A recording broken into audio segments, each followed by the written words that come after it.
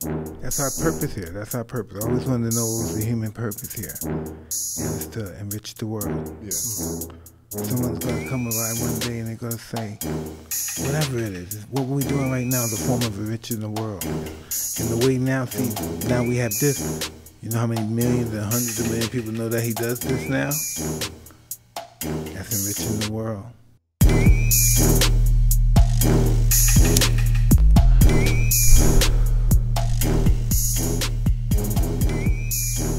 Hey everybody, welcome to another episode of Hotboxin. I'm Evan Britton. And I'm Mike Tyson. And Mike, we've got a really fascinating guest today, Extremely man. fascinating. I like that word. We've got the man, Justin Wren, in the house. Welcome, my brother. Man, What's up, thank you Jeff? so much. How you doing? I'm doing good. Thank you so much, Mike. This is pretty surreal for me to be here with you guys. My guy Matthew right here has watched every episode of the podcast, all 53 or so that you guys have released. I love it. He absolutely loves it. After your first episode, he said, I've got to be on the show. And so I'm so grateful that you guys are having me on. Hey, man. He's a great hype man to know that you got to get on Hotboxin. Yeah, to absolutely. get the word out there, man. Well, Justin, I mean, you're a professional MMA fighter, but really, I mean, you're so much more than that. You're an incredible humanitarian. Right now, the most timely issue that you're really the tip of the spear on is this anti-bullying movement and standing with Raiden, who's a young man in high school. Actually, he's 12. He's a big boy, though. Yeah, he's a big 12 boy, years 7th old. Maybe before we jump into that, why don't you tell us a little bit about your journey to starting Fight for the Forgotten? Sure. And, yeah, let's just start there, man. Okay. First, just so grateful for both of you guys having me on. Thank you. This is awesome. Thank you. Fighting, for me, was something I found after getting relentlessly bullied growing up. I think a lot of martial artists, MMA fighters, grew up being bullied, not being the bully.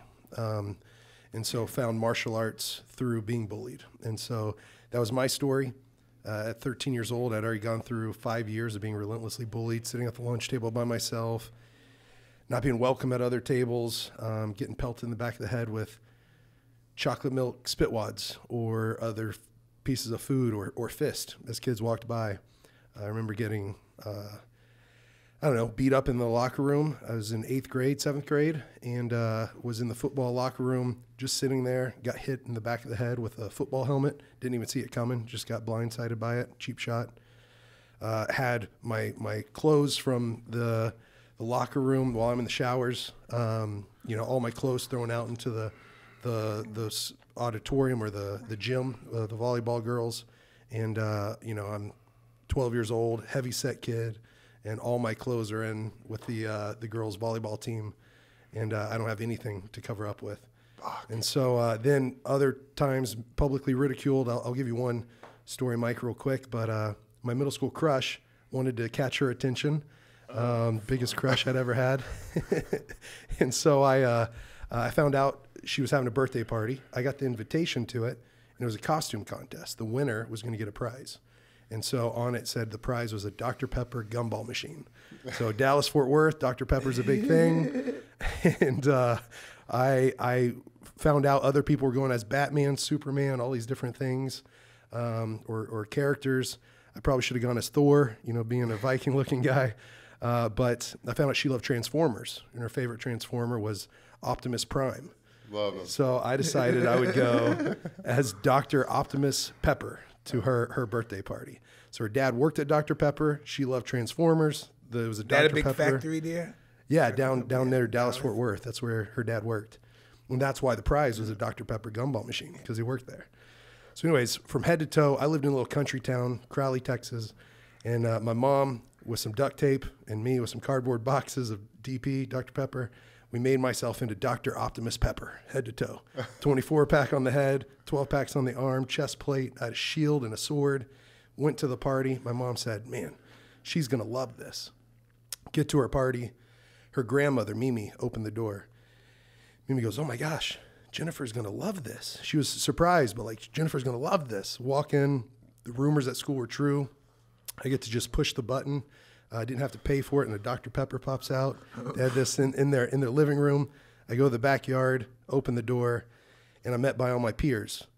And I get hit with a couple flashes of light, and my eyes adjust. I hear the sound of laughter, and I look out, and not one of my classmates are dressed up. Yeah.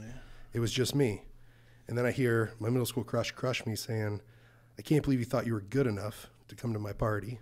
Next to her, Tyler said, "You're worthless." And next to her, Justin, a guy, said, "You should just kill yourself." Really? And so it was just a big setup. Not one other kid dressed up, just me, just so that they could publicly ridicule me, shame me. And that's when I started the biggest battle of my life, which was against depression and suicidal ideation. You know, at 13 years old, just like with Raiden right now, being 12 years old, you believe the things people say about you. You don't have that resilience built up in you yet. And the effects of bullying can last a lifetime unless you have some big life transformation thing happen, a coach come into your life and mentor you, tell you can be great, believe in you. And so, yeah, at 13 years old, I started that biggest battle of my life. Probably a few weeks after that, maybe a couple months after that, I found MMA. I was at it's called Trader's Village. It was like a flea market in Dallas, Fort Worth. And I found a used VHS tape store. And when I was there, I found MMA. And it was UFC, not one was missing. But I think it was like UFC 2 through 9 or 2 through 11. And I spent all my allowance on that. Because when I found it, I looked at these guys, and my first initial thought was, these guys don't get bullied. That was my first thought. And then turn it over, I saw boxing versus wrestling versus kickboxing versus jiu-jitsu versus sumo versus all these things. And so I bought it all, went home with it. I had to hide it from my parents. My parents were real conservative.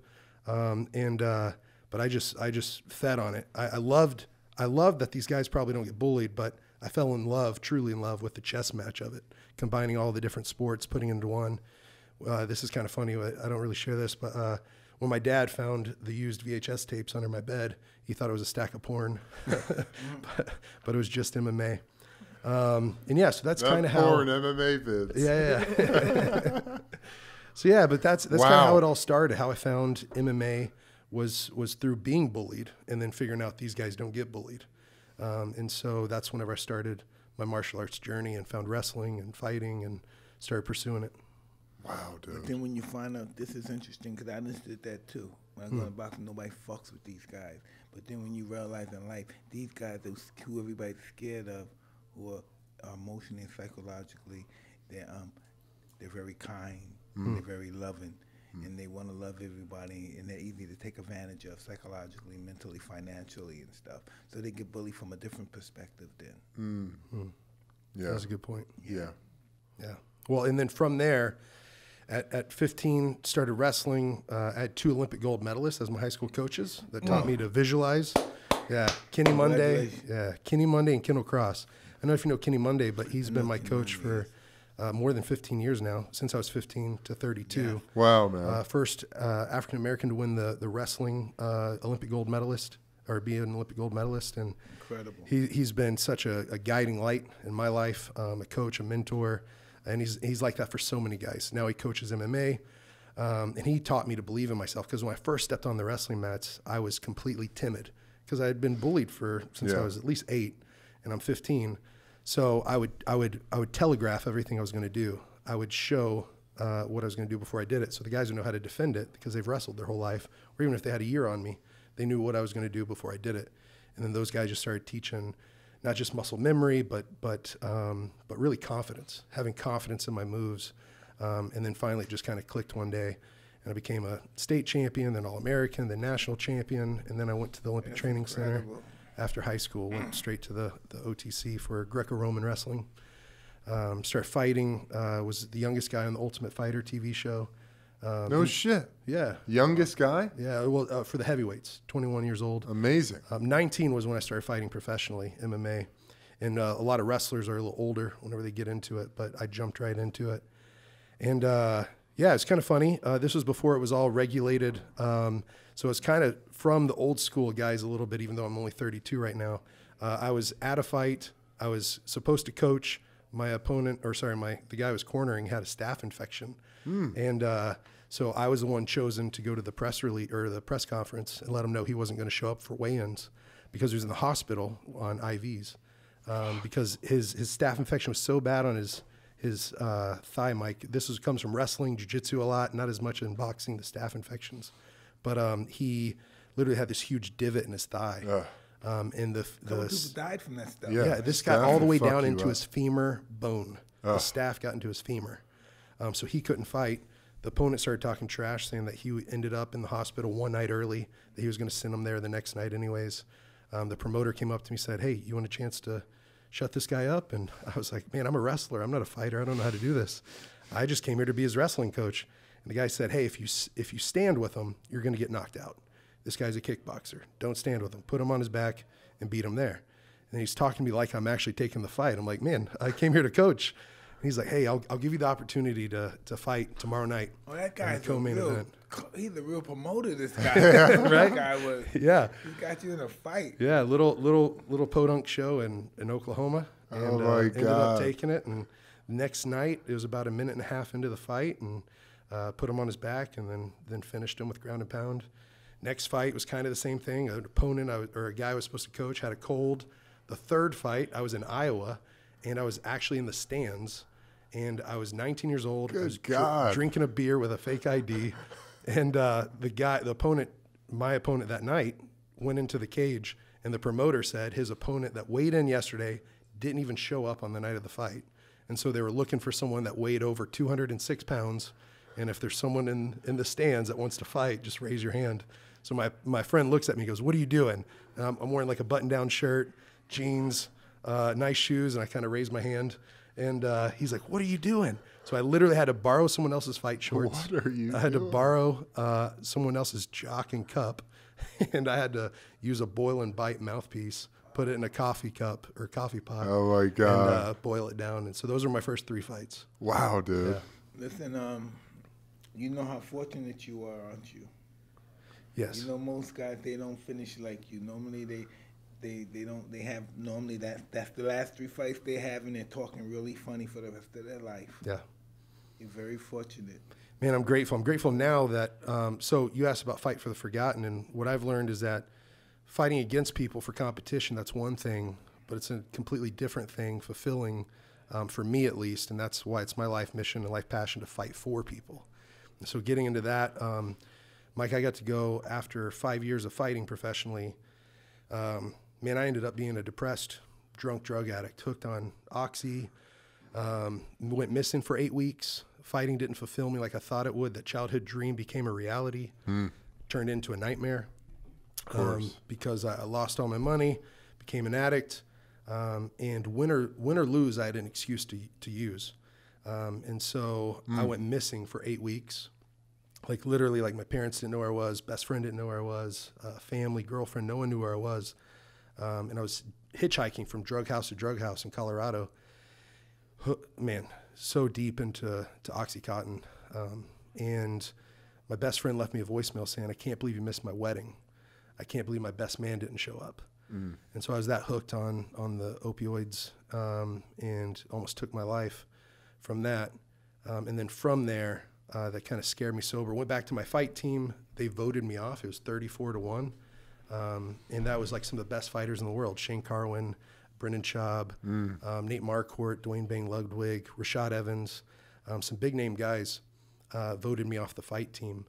And so that was kind of rock bottom for me. That nightmare was even being taken away from me, which was just my identity, was being a fighter. And so then I started volunteering at different things, and by happenstance, I ended up living 11 months later after being a bit sober, and big life change. Ended up in the Congo, living in the rainforest with the pygmy people, the hunter-gatherers, and got adopted in as family with them.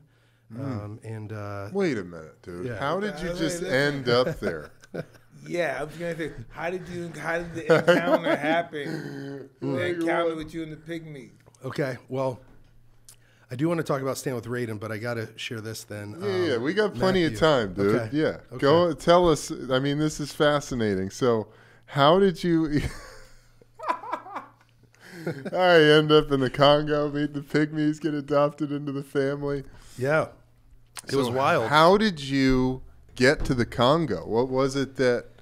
Did you buy a plane ticket and said, "I'm going to the Congo," or like how did that come about? I did that, but it was something absolutely wild that got me up to that point. What was it? I've been a little timid to share it out there publicly because I know it sounds wild. It's say it's it, brother. crazy. If you can say okay, it, well, say it. So 11 months.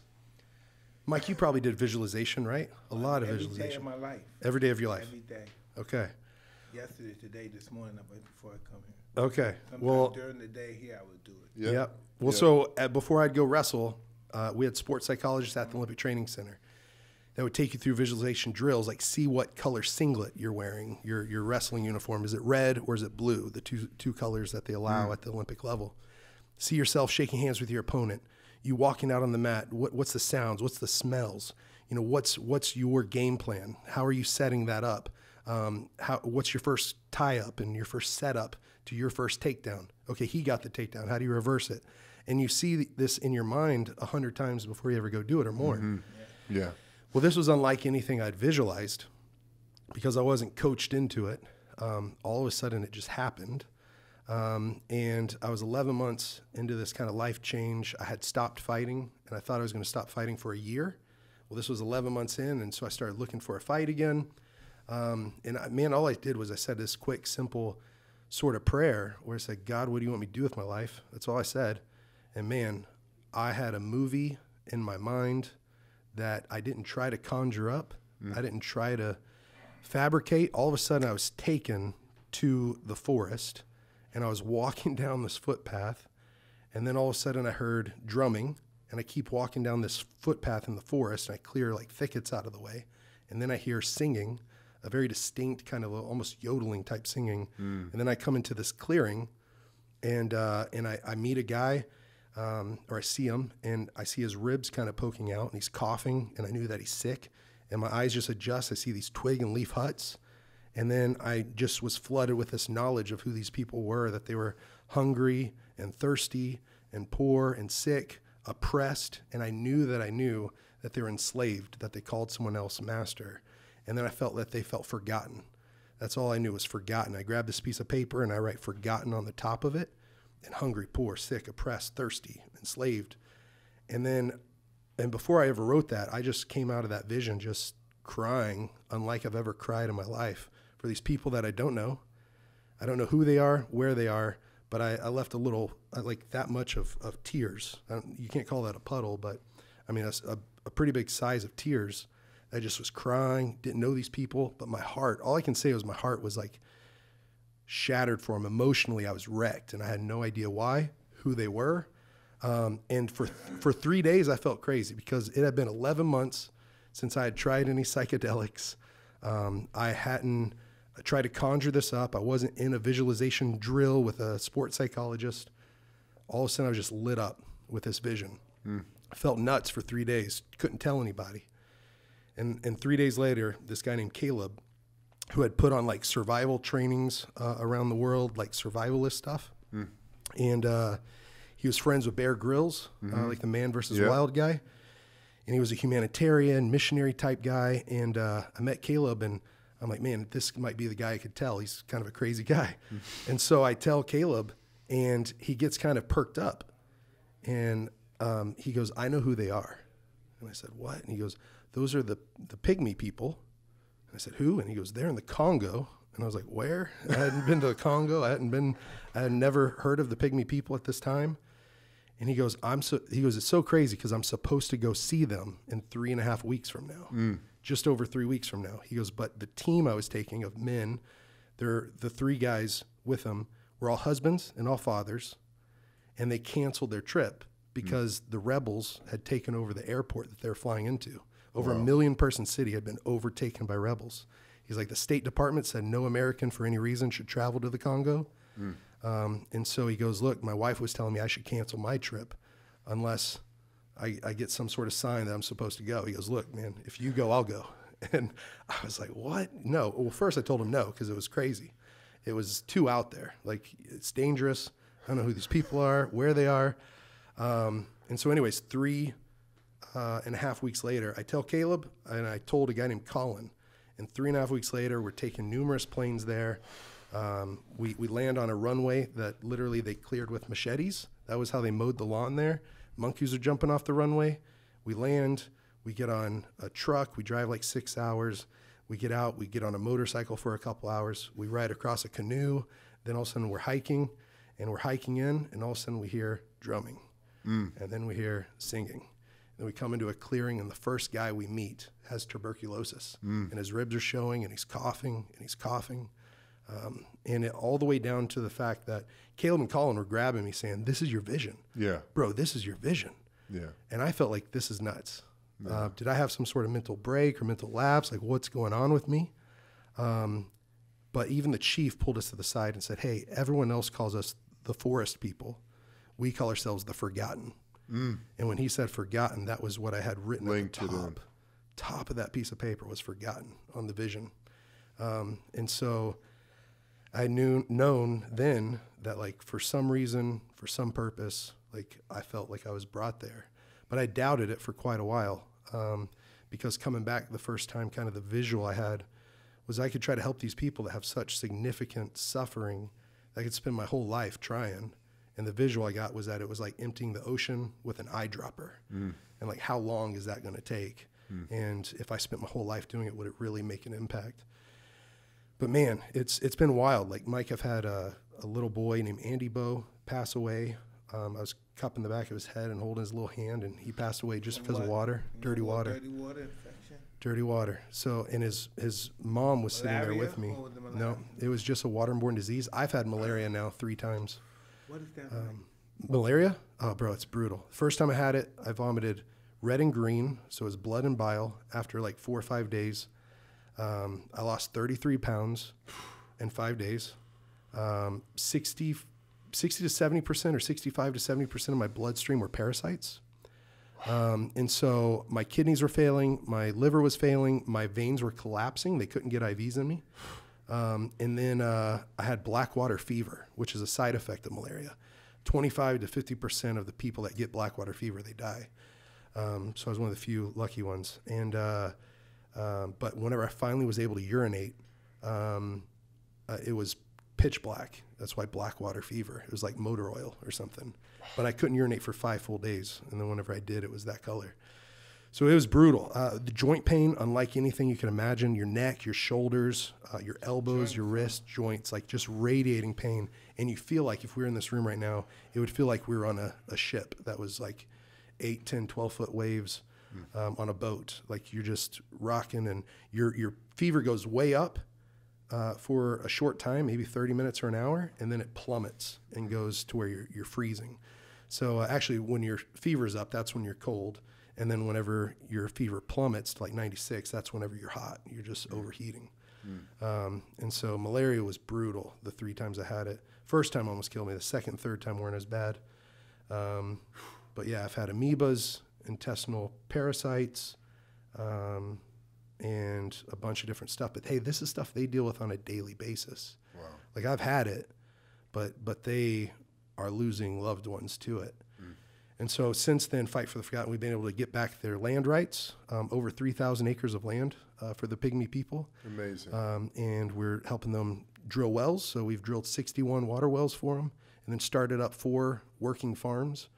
So 3 are fully sustainable that are supplying different things like corn, beans, rice, bananas to the local markets. And then whenever they're able to sell that, first they're able to eat it for themselves. Then they're able to sell it for others to eat. And then from that, they make money to where they can pay school fees or buy school uniforms so their kids can go to school for the first time. But yeah, I got to live in the twig and leaf huts with them for over a year. So I've been doing this since 2011. And one time I went for a full year, and the other times I go for maybe a month or 2 months or 3 weeks. And what we really try to do is just to empower the locals, because they're the ones that want to be the change they want to see in the world or in their community or in their country. And the thing is that I've learned real quick is there's a great book called When Helping Hurts. You can try to help, but in the long run, you can hurt if you don't do it in appropriate, sustainable ways. And so, for instance, in just water wells, if you look at that, there's over 230,000 broken wells in Africa right now. Over 230,000 broken wells that are minimum $5,000 each. And so it's billions of wasted charitable dollars. And the reason it's wasted is because the locals weren't educated with the knowledge how to do it for themselves. They weren't equipped with the tools to be able to do it for themselves. And they weren't empowered with like a self-sustaining business in country. They have to depend on the outsiders to do it for them. And so if a well breaks down after 11 months, which they normally do, you have to really have the locals, like changing oil after 3,000 miles. You have to be able to maintenance the well. It might just be a small nuts and bolts kind of quick fix. But if they don't know how to fix it, then it's never going to be fixed. So, Whoa. what do you think about that vision, either one of you? Because I know that sounds crazy. No, I mean, I think we both totally believe in that stuff. Yeah, that makes a lot of sense, man. I mean, we're not driving this thing, you know? We're not in charge. Not at all. No way. We're just passengers. You don't even know why you're doing this. Yeah.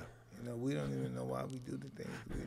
You know, nobody knows, but it's just a reason. It's a call to arms in a way.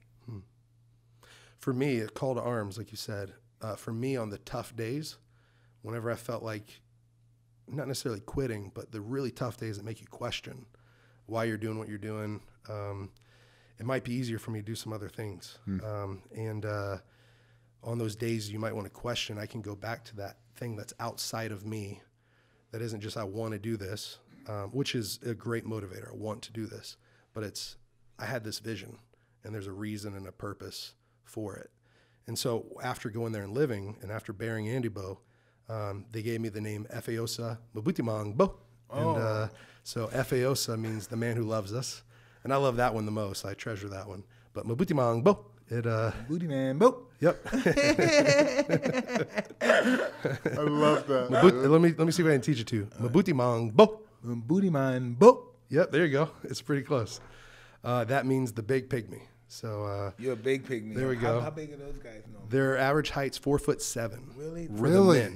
For the men, 4'7".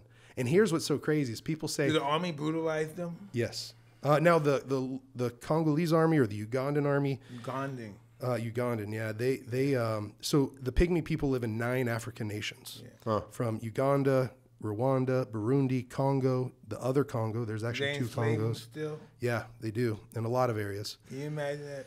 Black people enslaving black people. Wow. Can you imagine? Just think of that. Yeah.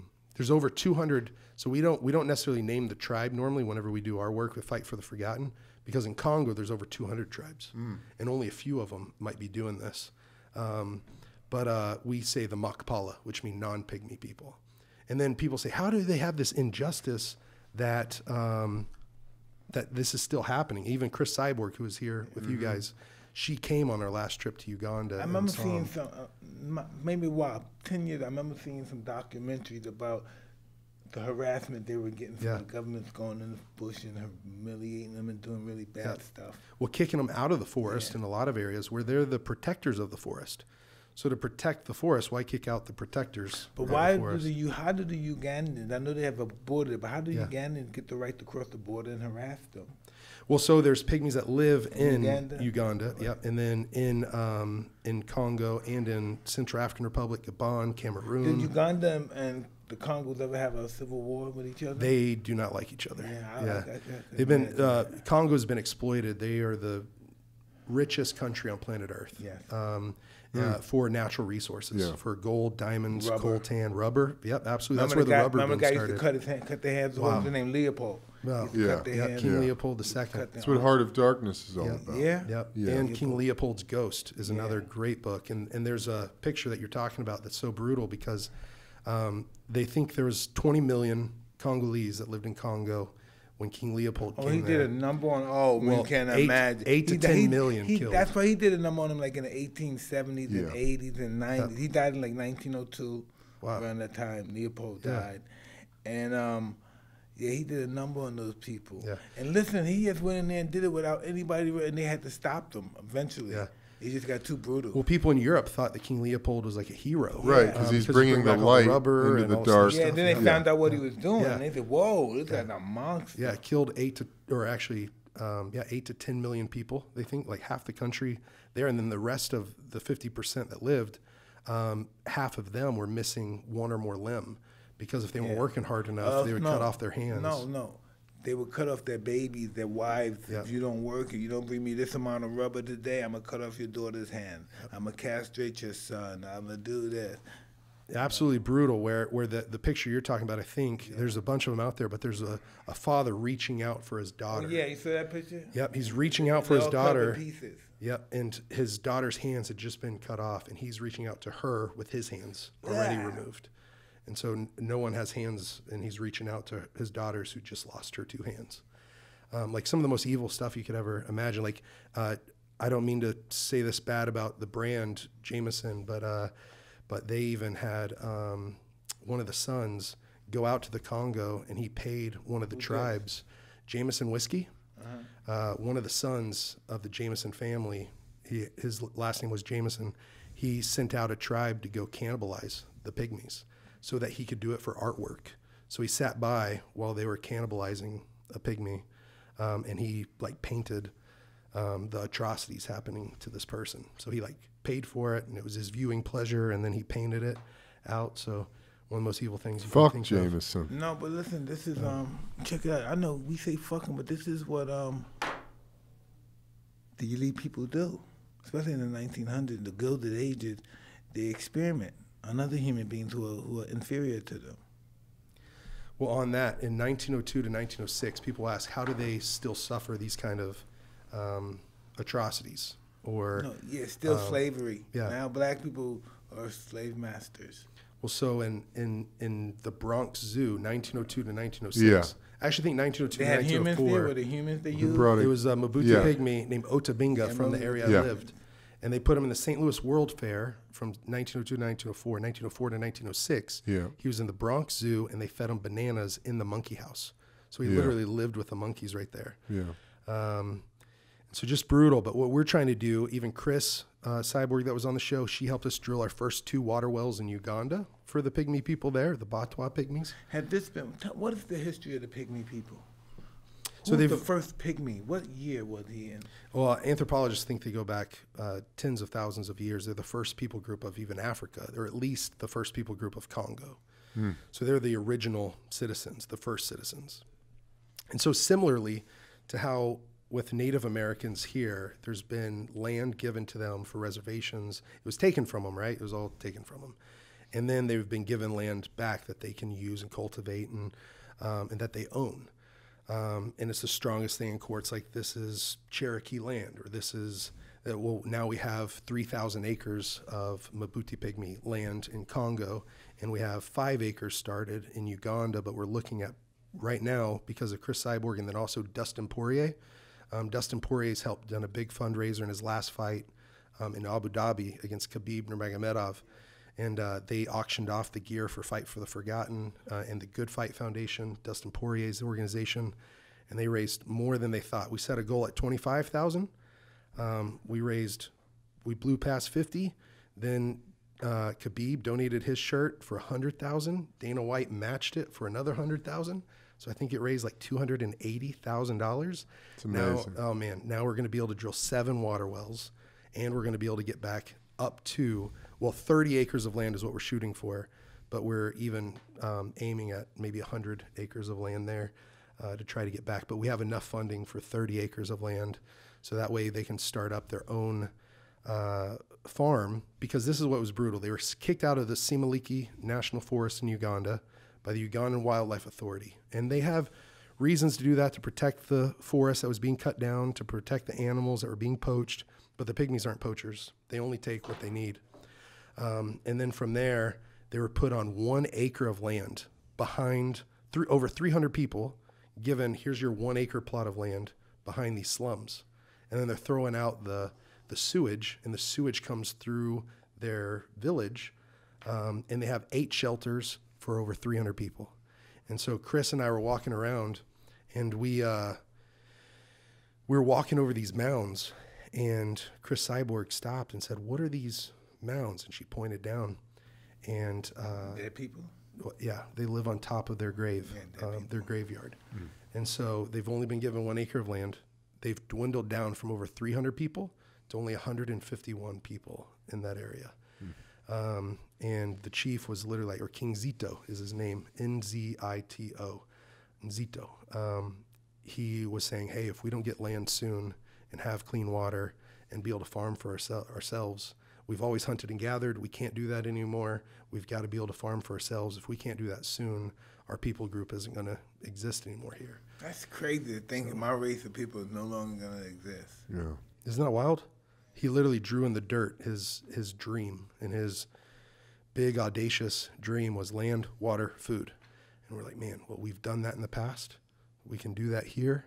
All we need to do is have rally support. And so, what would some bums do to be? What would some people do in other countries to be just a homeless bum in America? They would give their life to be homeless and a bum in America. Can you imagine? Yeah, I've said this before. Like, women are walking miles and miles a day, and children can't go to school because they're walking with 40 liters. Or 20 liters, which is 5 gallons, but a lot of times they carry 2 at a time, 2 of those buckets. 20 liters is 5 gallons. 5 gallons is 44 pounds when full. So they're walking day in and day out 2-3 times a day with 44 pounds or 88 pounds of water. People come and rob them of their water and abuse them and stuff? It happens, but normally not, because, where we go and where we drill, we always drill wells for both sides. Both tribes or everyone in the area, so it's communal. So this way, it's not property of one person. Have or they this ever or that. ate some good food before, those people? Yeah, well, a lot of times, whenever they're able to hunt and gather in I'm talking Congo, about some food like we eat, some fat burgers or anything like that. oh no, none of that. But I'm telling you, some wild bushmeat, whether it's wild hog or antelope or monkey. I've had monkey before, but fresh bananas and fresh sweet potatoes from the ground, and that's pretty good. Goat, I think, is a sweet meat. Goat is It's real good. incredible. I used to eat goat when I was eating meat. That was all I ate. All the Jamaican people love goat. Yeah, They love absolutely. goat. All my friends are Jamaican. We all eat that goat shit. Yeah, it's sweet. It's a sweet meat. I like it a lot whenever it's grilled. So that's kind of our overarching vision as a nonprofit is to defeat hate with love, and our mission is to knock out bullying worldwide. And we do that in 2 areas or 2 initiatives, which are for the pygmy people, who anthropologists say are the most oppressed people group on planet Earth. Another way you could say that is the most bullied. And then here stateside, we have a bully prevention and character development initiative. So it's community development for the pygmy people, and it's character development here stateside in martial arts academies. We want to be in boxing gyms. We want to be potentially in public, private, online schools with a curriculum for kids that basically says, the name of it is Heroes in Waiting.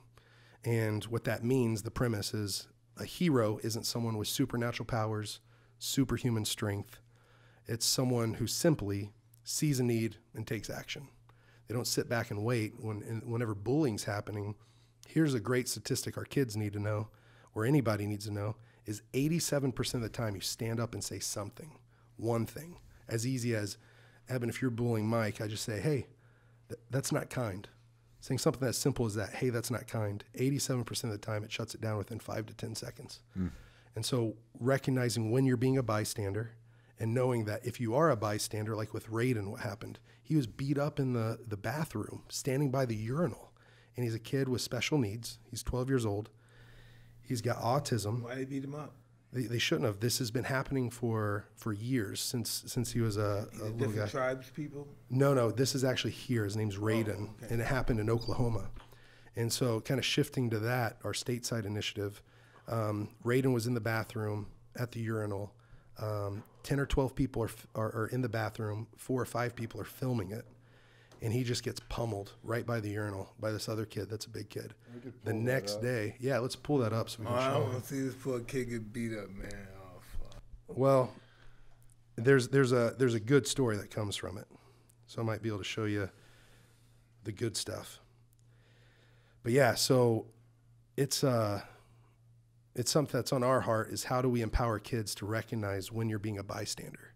Because the tough thing is that if they're not educated or equipped with the right tools to say something, they won't. where they'll wrongly think they're just innocent. They're an innocent bystander. Whenever really, if you're standing by and watching, or even if you're ignoring it, you're not an innocent bystander. You're a silent supporter. You didn't choose it. It chose you, but now you're presented with a choice. Am I going to do something, or am I going to do nothing? And if I choose to do nothing, that is doing something. That's being a silent supporter. And so you have to say something, whether if you're a kid, go report it, to the proper school authority. But man, you can also speak up and use your voice. And that's the most powerful thing against bullying. Saying, hey, that's not kind. Hey, stop that. Or, hey, instead of the person being excluded, being an includer, where you invite them over in your group or sit at your table, or you go sit with them when they're all alone. And so, that's being a hero in waiting, or a hero in action, is not sitting by and doing nothing. Are you ready? Here's this kid, Raiden.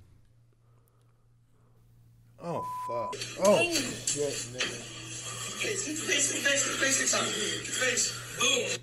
That part's over now. But this is Thursday night, and then this is Raiden, 12, born with autism, or born deaf in his right ear, has a hearing aid, is diabetic, been bullied since he was 9. This is on the yard.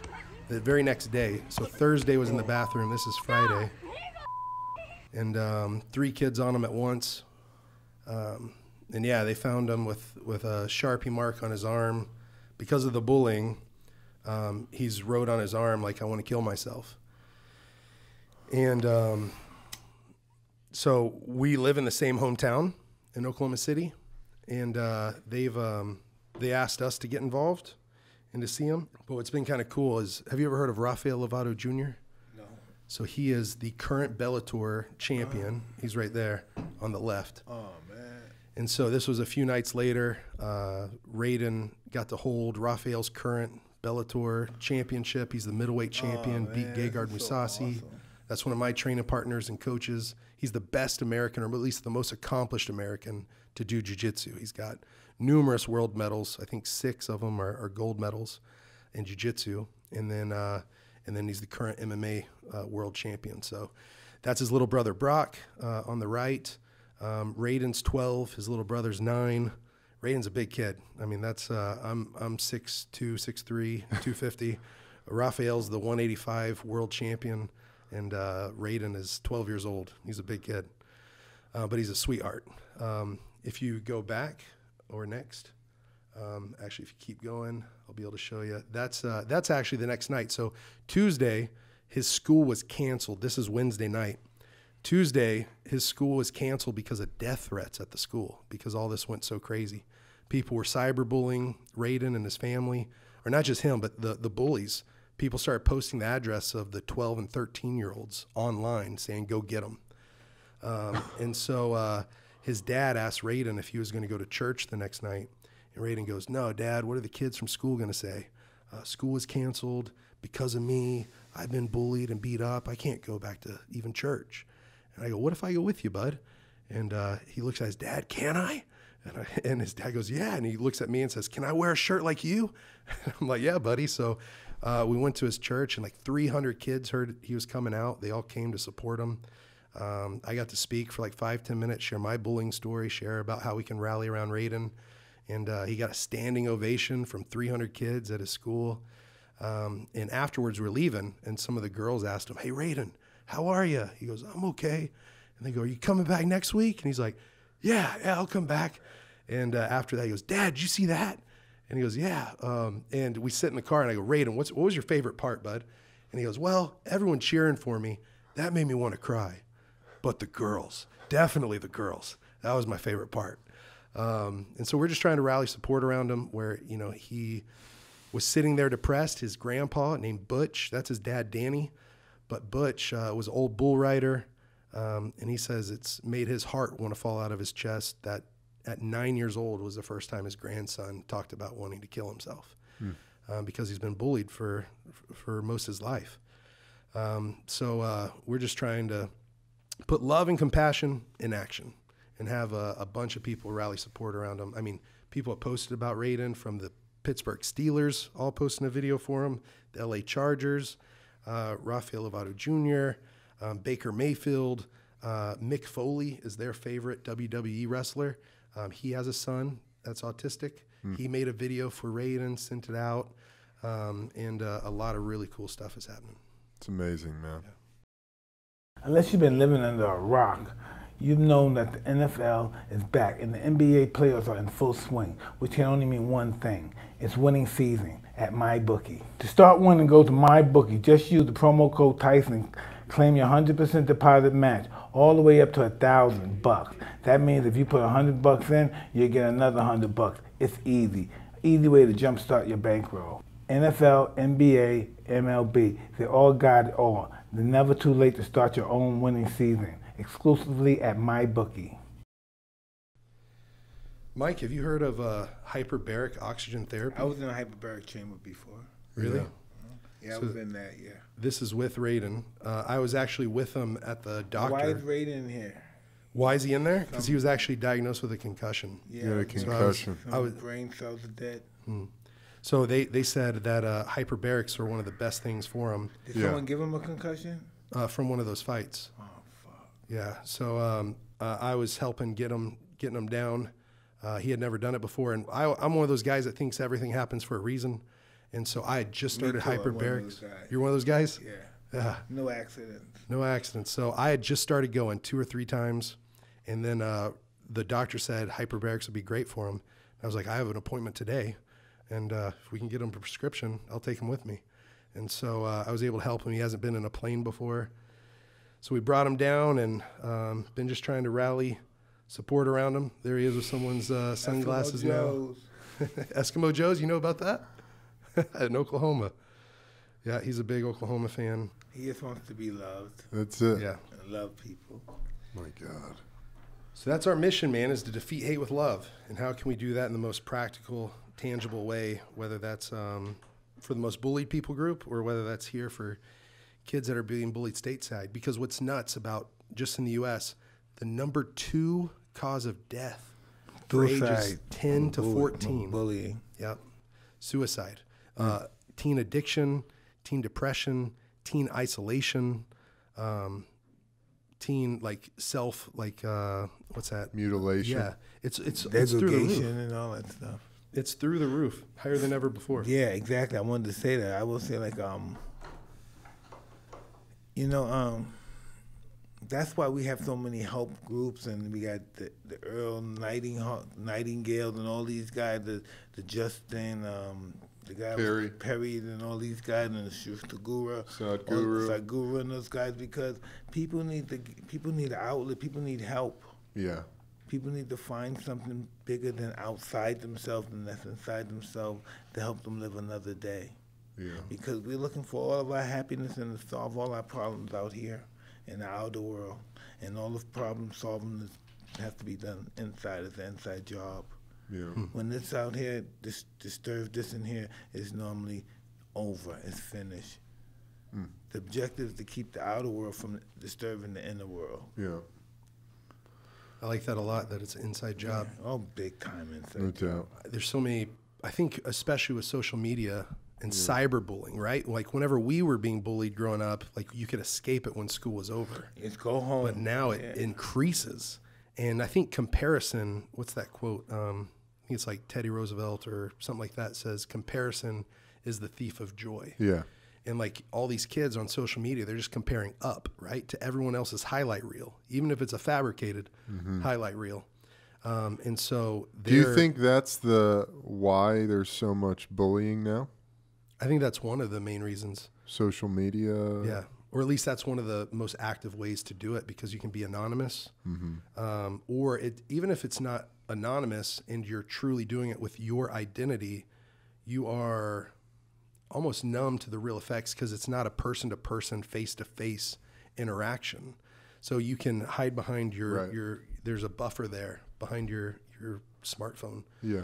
Or whatever. And so 180,000 kids, 180,000 in the U.S. alone skip school every day because of bullying. I skipped school. Yeah, I skipped school big time. 3 million school days lost a month. 12 million American students will be bullied this year alone. This is what I did when I used to get bullied for school. I would go to school for breakfast.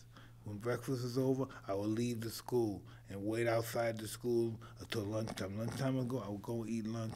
Boom, lunchtime, I would wait in school. When the school is over, I would go get my books and I'd go back home. Wow. I would never go into school because they would fucking kick my ass. And I had to get the food. Once I got the food and I left. Because they got it before their class came and saw me in the lunchroom. I didn't want them certain people to see me in that lunchroom. Because they were going to just come and attack me, take my food.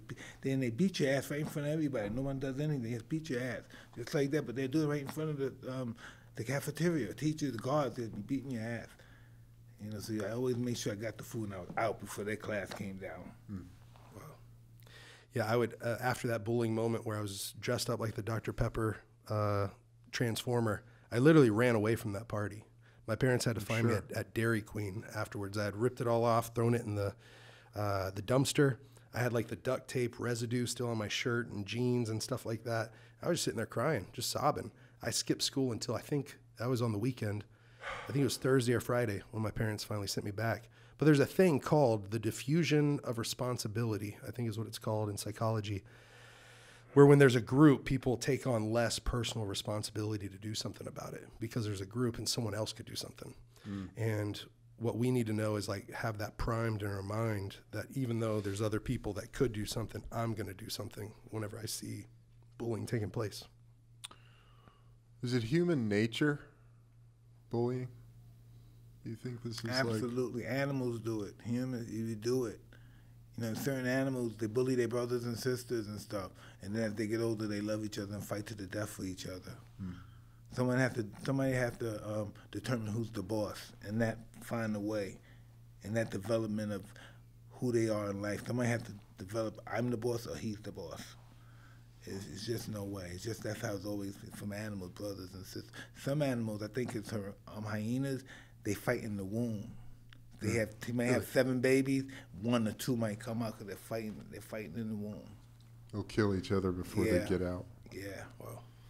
I think that's probably where the big challenge comes from, right? Like battling that nature versus us being civilized human beings now. Yeah. And needing to shift in a way that, okay, we know that this now through science and through studying it, we know that this has long-lasting detrimental effects. But it's fear-based. Yeah, absolutely. It's all fear-based. Even in the womb with the animals, it's all fear-based. I'm going to get out of here. I'm going to kill him. I got to get out of here. Yeah. It's all fear-based. Everything's fear-based. If they just, hey, it's cool it out. This is my brother. I love him. He loves me. And we're going to get out. Just wait. We'll both push me be out. okay. Mom is pushing us out. It's okay. It's okay. But they can't ration. Animals don't ration.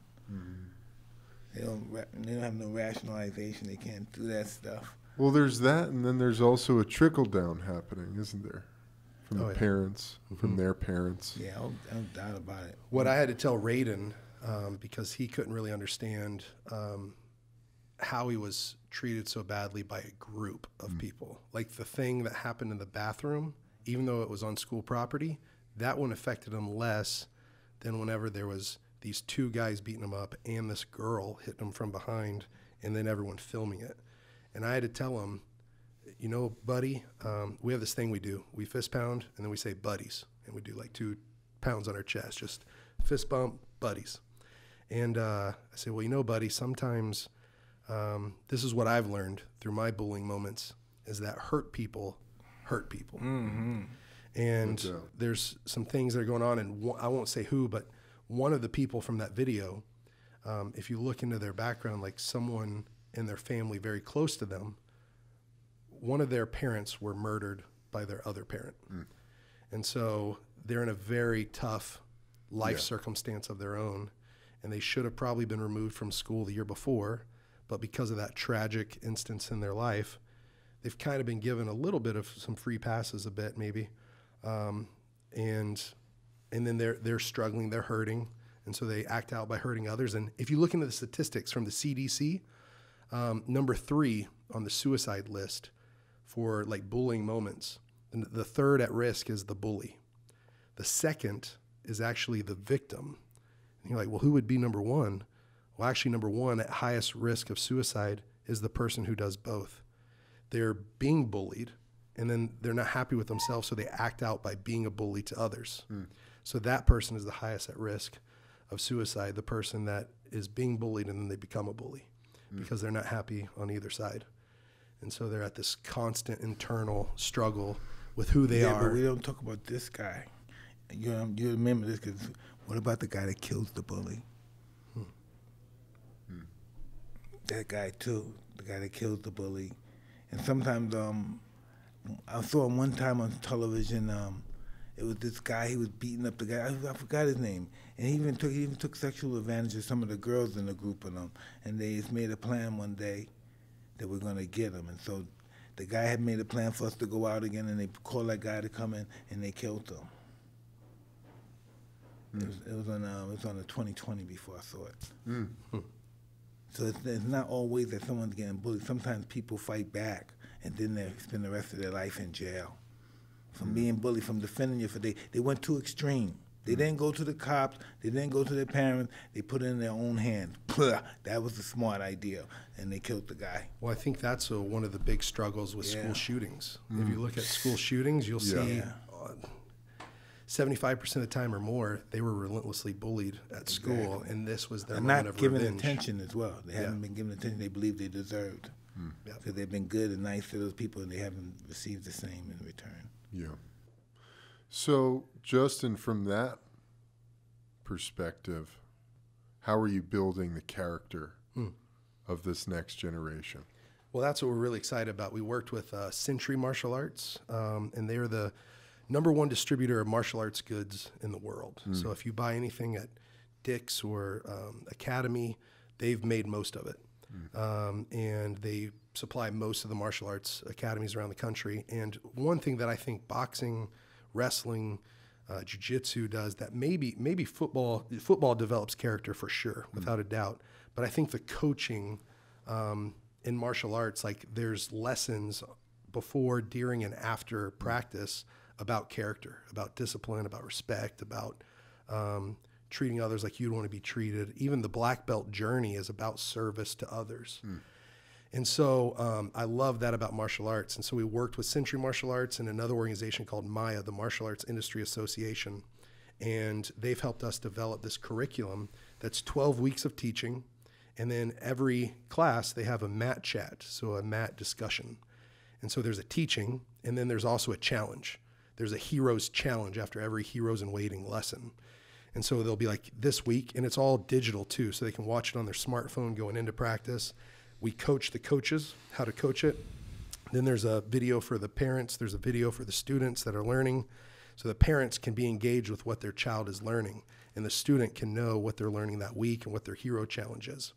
And so what I love about that is they come in week 1, recognize when you're being a bystander. And so recognize that, come back and report it. Another hero challenge will be go out and complete a secret random act of kindness. So the rule is you have to be completely anonymous, and you have to go do something great that makes someone feel awesome. And what was that? Journal it. You know, what'd you do? How'd you stay anonymous? How'd that make them feel? How'd that make you feel? And then how are you going to build onto that next week? And so it's all digital, but there's also a curriculum that's all typed out. And so we're arming, right now 104 martial arts academies are using it around the country.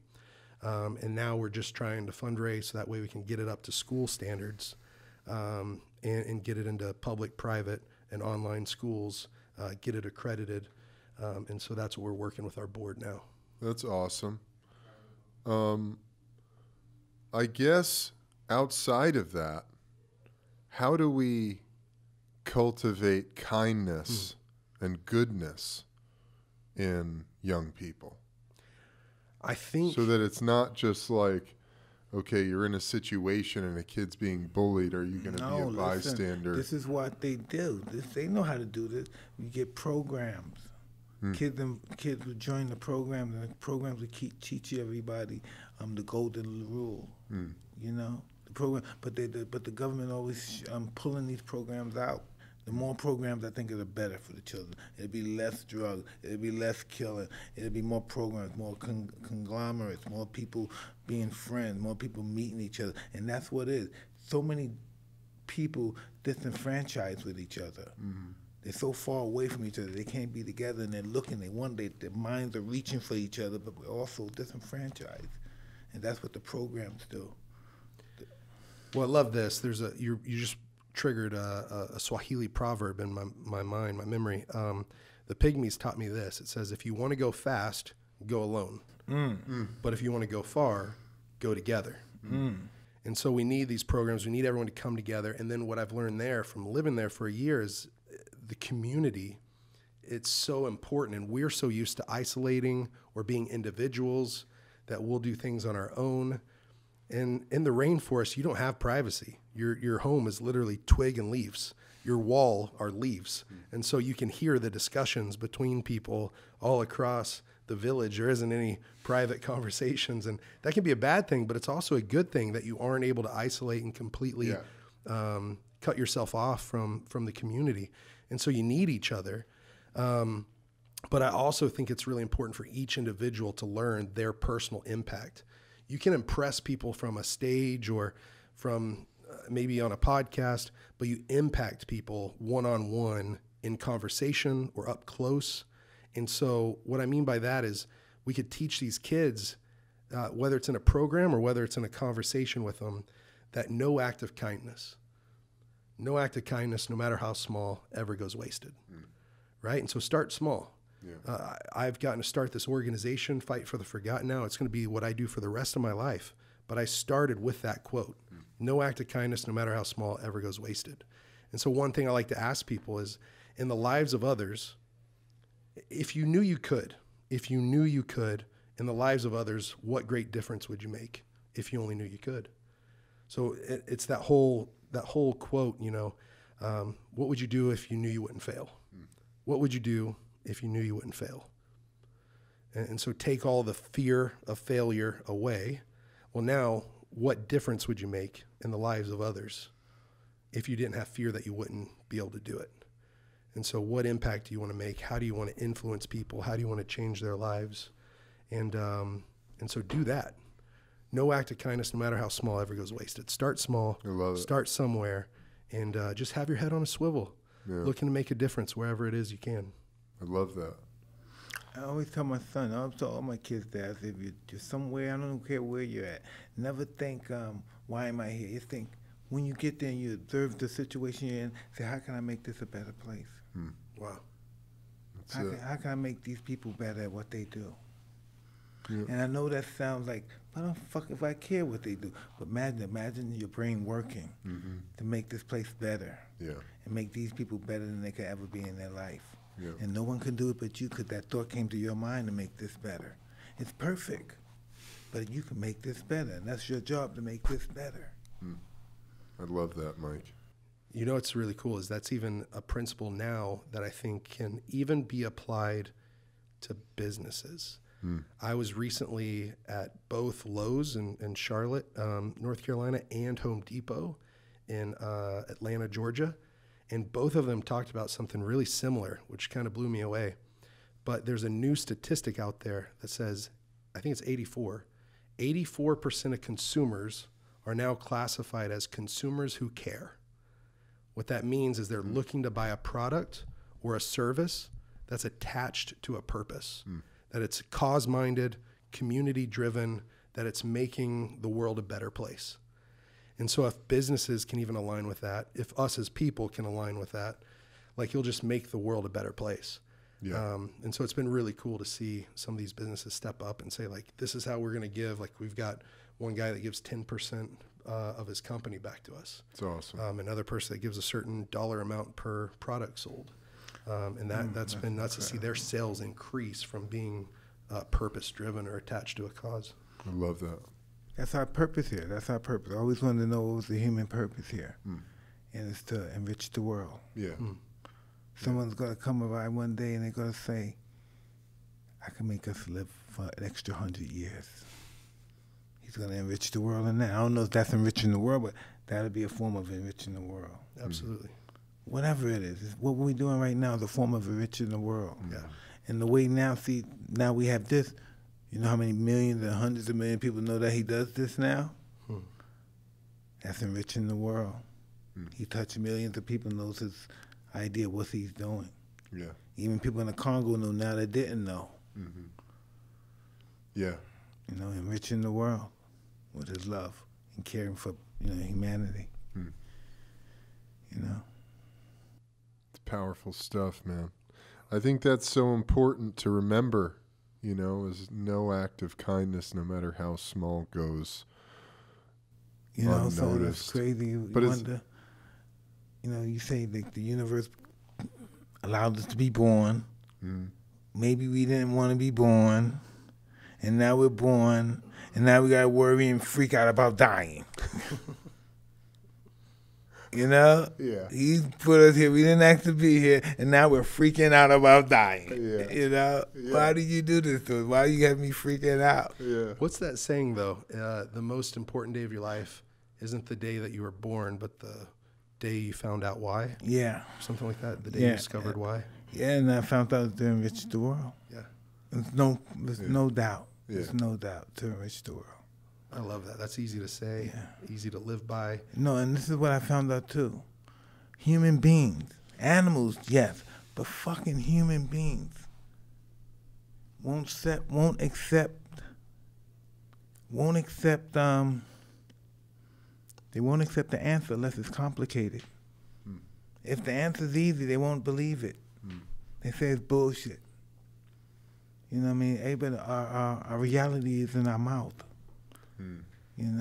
I know this will sound probably pretty cheesy, but I need easy, simple things for me to remember. Exactly. That's why our vision statements: defeat hate with love. That's pretty easy. Defeat hate with love. Knock out bullying worldwide. Defend the weak. Love the unloved. Empower the voiceless. Like those kind of things. But whenever I'd sign my book, I got to write a book called Fight for the Forgotten.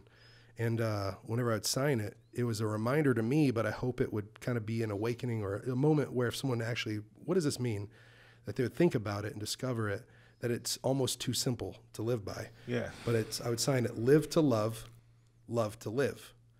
And it was because whenever I was going through that, being that depressed, drunk drug addict and hitchhiking from drug house to drug house and fighting on TV and getting my hand raised and thinking, is this it? Is this all? Like not having that sense of fulfillment after a victory that I thought would be there. No doubt about it. Listen, Dr. Seuss, The Cat in the Hat, he's Friedrich Nietzsche in simple form. Friedrich Nietzsche. You try to read Friedrich Nietzsche, you won't understand one fucking word when it comes out your mouth. Nobody here will understand one word. What did he say? You understand everything in The Cat in the Hat. That's Friedrich Nietzsche right there, everything. The world right there. My wife's been literally telling me I have to read the Cat in the Hat books. Definitely. I haven't read them. Definitely. Oh, that's the world. Okay. History of the world, Cat in the Hat. Well, that's it, though. If you think about just those two things, live to love, love to live, we're all wanting to love this one life that we live. And so we get caught in, what's that called? Like materialism. Yeah. We get caught in all this because the new iPhone will make me happy. This new car will make me happy. This bigger home will make me happy. For a moment. For a moment. But the thing is that if we change things up, if we live to love first, I think we'll love to live. It's about letting all this go. All this has to go. All the new phones, all the new clothes, the blunts, everything, the fancy, everything has to go.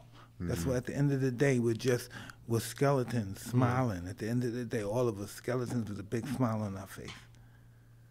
End of the day, we just passing through. Yeah.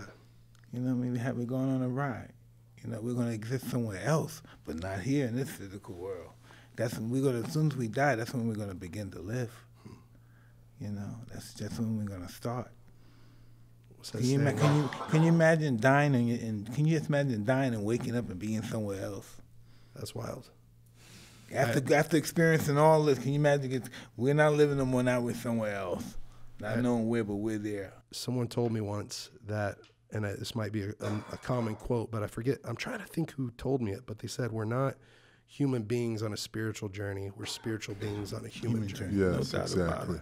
I was talking to my wife the other day because I was watching my son. He plays baseball, and so we're sitting down in the rafters, and so the ants are there, and it's getting wintertime, so they're ready to hibernate now. But all during spring and summer, they were preparing, right? And I'm telling my wife that story, and when I'm going on, and I say, baby, you see this? They're doing all this under the midst of us, squashing them and stabbing them. They accomplished more than we could ever do in a lifetime within a season. And that's being crushed and stomped by us.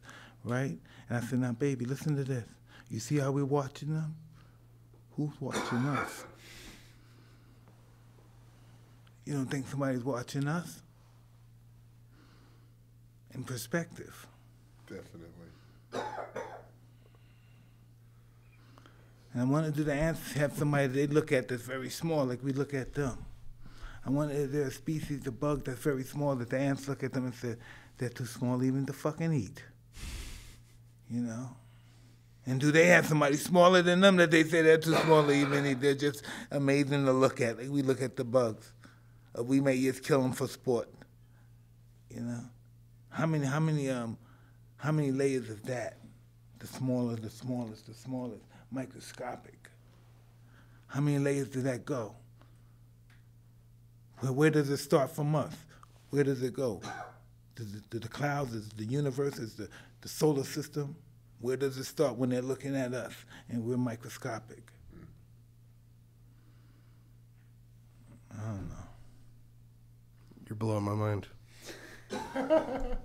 Well, but we can't think listen, we don't like ourselves well enough to think we're the strongest beings in the universe. We don't love ourselves enough to really believe we're the only ones. Yeah. You just pulled another Swahili proverb out of my memory about not believing in ourselves enough. There's a Swahili proverb, and this means more to me because I've had malaria now 3 times, and a bigger beast of an opponent that I've ever fought was a 1 gram or less than mosquito, right? That almost took me out, almost laid me out permanently. But it says, if you think you're too small to make a difference, try to sleep in a closed room with a mosquito. And so if there was 1 mosquito in this room with us right now. He'll make a difference. My wife will forget this motherfucker out of here. And I said, baby, this is just a bug. What do you do? Get him out of here. A bug. He doesn't eat too much.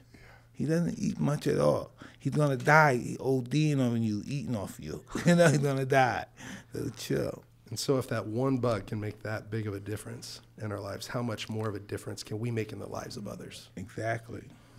Exactly. Many people don't think that they have any power, you know? Hey, that's the power right there. That should let them know they have power, because that's the power to show them they're nothing, because they're being nothing. So tell that power to tell you you're something, and you'll be something. Yeah. Absolutely. You remember what you told me? Whatever you think, right or wrong, you're good or bad, you're right. Yeah. Because you thought that. That's right. And that feeling of powerlessness, I think when kids are bullied growing up, those effects, those feelings, those beliefs of being powerless can last a lifetime if you let it. Yeah. If someone doesn't come along and show you, or you have some moment of self-discovery that lets you know that you do have power. You know, bullies are just I bully. See, people don't understand the real damage that bullies do. Bullies make monsters. Yeah. That's the biggest damage they do. Those little scared people turn into monsters. A bully couldn't even fathom the fear that guy could imagine. You know. That's the real. Do you remember one significant bullying moment in your life? Oh.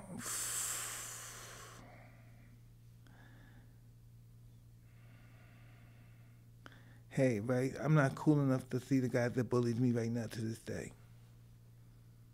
I might attack them right now. I'm 53 years old. I might attack them right now. Yeah. They did a number on me.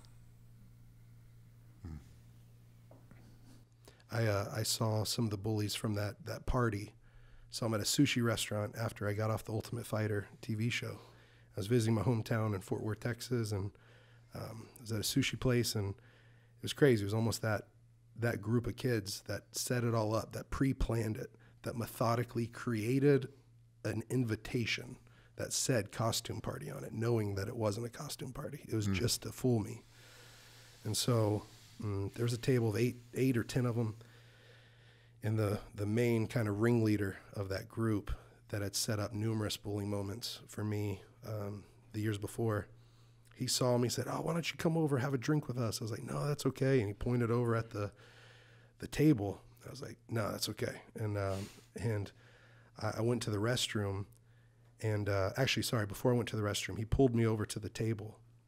It was all of them sitting down, and they kind of went around the table, and it was all something similar to this effect. But the guy that was the ringleader looked at me, brought me over there to the table. I stopped by just for a second. He said, "Hey, here's so-and-so, so-and-so, so-and-so. You remember them?" I'm like, "Yeah, I remember them." And he goes, "Hey, man, you know, we were just kids back then. If we knew you were going to be a fighter and you could have beat us all up, we would have never done that to you." And I think he was trying to say sorry. But what I got from that was if he would have known that I could have whooped him, he wouldn't have done those terrible things to me. That's how I received it. Was, oh, if you knew there was a consequence, you wouldn't have done that. And so I remember from there, I went to the bathroom, said, "Hold on, give me a minute," went to the bathroom. And just like when I ran away from that party after that moment, I like slipped out. I didn't slip out the back, but I found a way around in the restaurant to where they didn't see me leaving. And so I couldn't even face them then. I couldn't handle that. Yeah. Wow. I'm too insecure. I would be violent. You know, he's too insecure. He's too insecure. Too insecure. One of the reasons I'm in town, I'm going on Joe Rogan's podcast. I'm on with you guys. I'm so incredibly grateful. It looks like Raiden, there's going to be some really cool stuff lining up for him, maybe with the Chargers, maybe with the Talk, the TV show. There's a CBS show called SEAL Team that might give him a studio tour. Take him on walks, hike with him and stuff. Yeah, go to the beach. Make him feel positive about himself. His first time on a airplane will be coming out here, and take him to the beach for the first time, which is going to be great. But actually, Mike, there's this incredible doctor in Costa Mesa. His name's Dr. Daniel Amen. And he did Muhammad Ali's brain, looked at it on scans. He's done tons of NFL players, like over 300, I think. And he can detect mild traumatic brain injury, all this different stuff.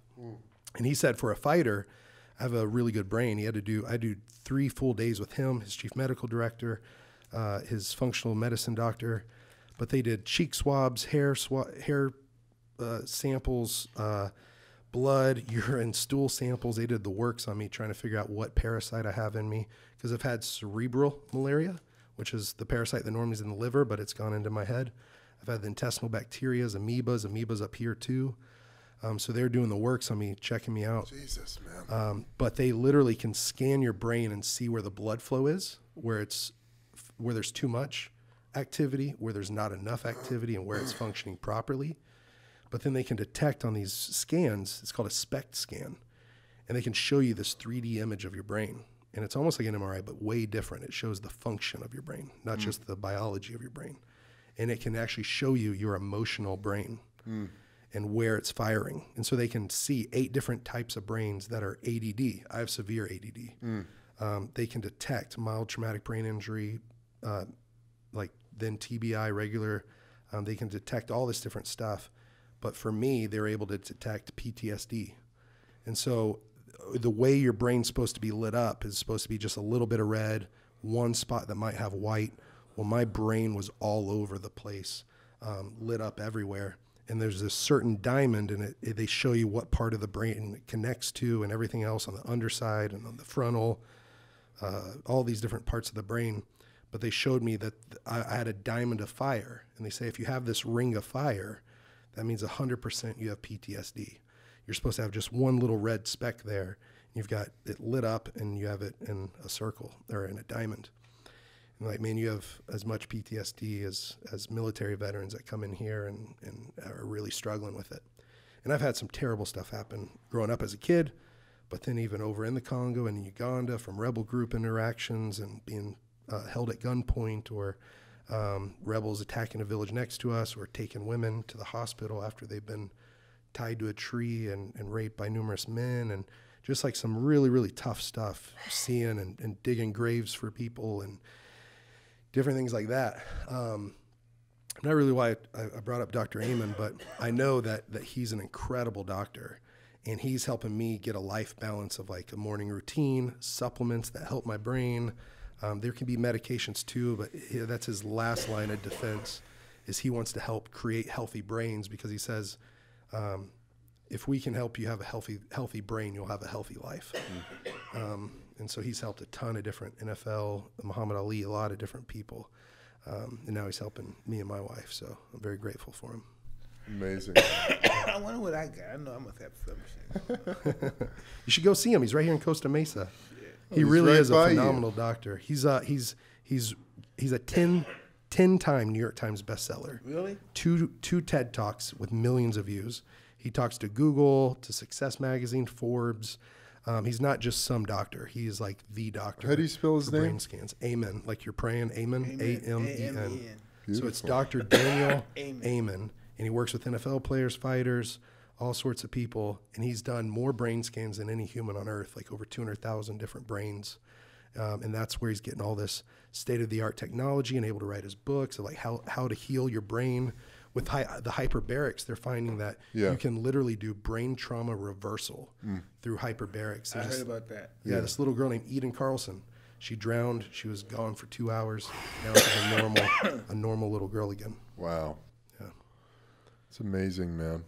Well, Justin, I mean, you're an angel, dude. I mean, you're doing some incredible work, and I've been on the verge of tears basically this whole conversation, and I really appreciate everything you're doing. I think it's amazing. Is there anything before we wrap up, anything you want to mention, make sure people know about, where they can follow you, all of that? Yeah, if you feel led to do anything with Raiden, go check out the hashtag Stand with Raiden. So it's called Stand with Raiden. And I bet he would love, I text him videos back and forth, his parents' videos every day, him and I. And I've taken him to the hyperbarics 20 times myself. Have had family dinners at his house. His grandma can cook some meatloaf. Absolutely, she can cook some meatloaf. And hyperbaric chambers is some really, it's state of its own. It's been done like 30 years, been doing it for over 30 years, but it's really something special. I had one when I played, yeah. He's getting better sleep than he's ever gotten. He's not up and down in the night anymore. He's able to focus more at school, and he feels more positive. He's having less and less of those suicidal thoughts. Amazing. So it's hashtag Stand with Raiden. And then if people want to support Fight for the Forgotten, probably the easiest and newest way to do that is becoming part of our Fight Club. And so kind of like Fight Club, the movie, the first rule is you don't speak about Fight Club, or second rule is you don't speak about Fight Club. Our first rule is that you do speak about Fight Club. Let people know that you're part of our monthly giving club. And you can give up a latte every month or a Starbucks drink, and send us $5 a month, and that helps us know our budget for the year.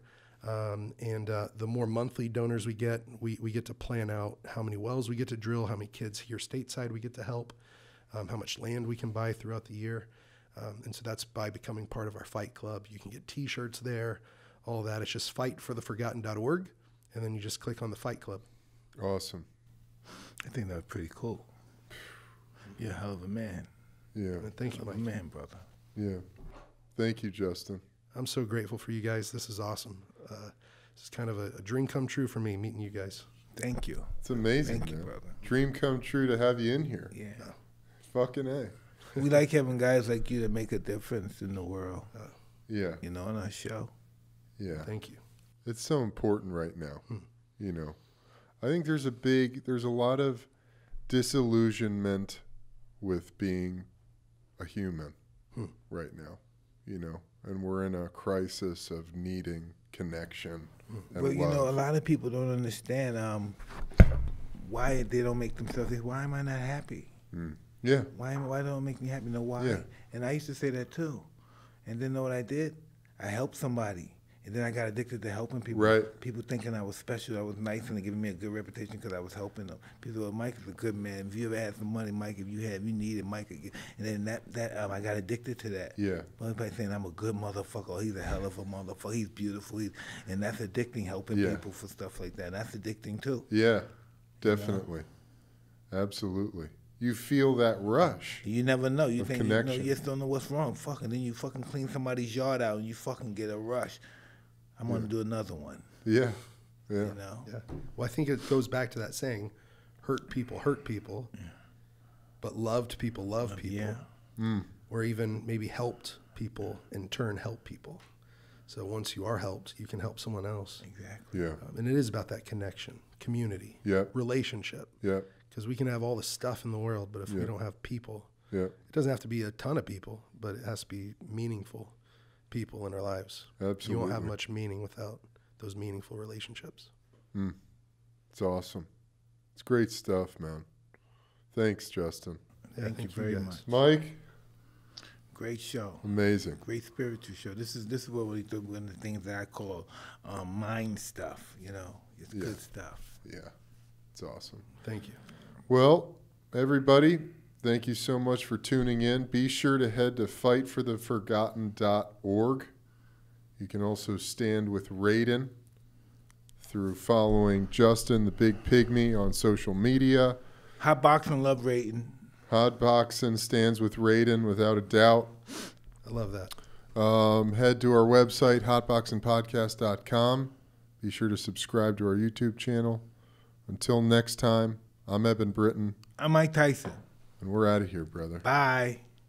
Peace. Oh, this is beautiful, man. Hey, thank you.